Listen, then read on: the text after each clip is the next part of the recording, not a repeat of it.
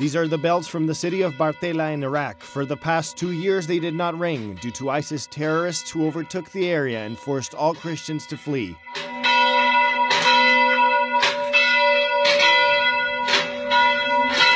The military offensive to take Mosul and the surrounding area back began more than a week ago.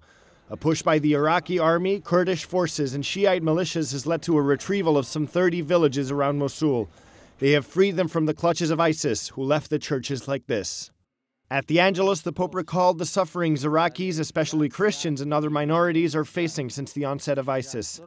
The Christian refugees who fled to northern Iraq celebrated the news of the liberation of Mosul and other important Christian strongholds like Karakosh or Al-Kosh, dancing and singing.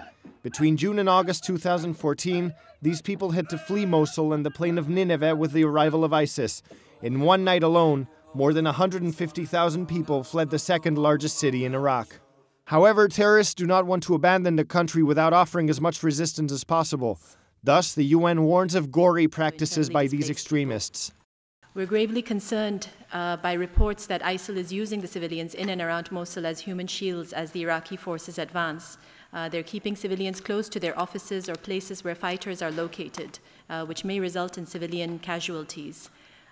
We have verified information that there were several instances since the 17th of October where ISIL has forced people to leave their homes in outlying villages to head to Mosul.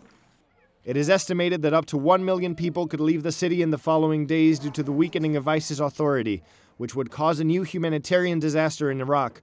Therefore, the UN have already prepared new refugee camps.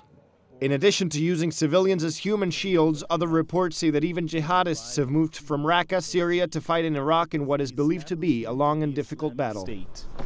Nourished by the blood.